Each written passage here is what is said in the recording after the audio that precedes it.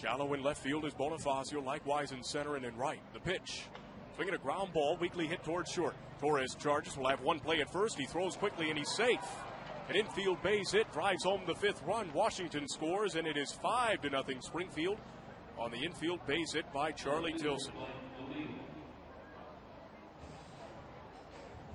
Everybody advances a base safely, and they remain loaded with just one out here in the 6th. And Jim Brower is forced to get on the horn to get somebody else loose.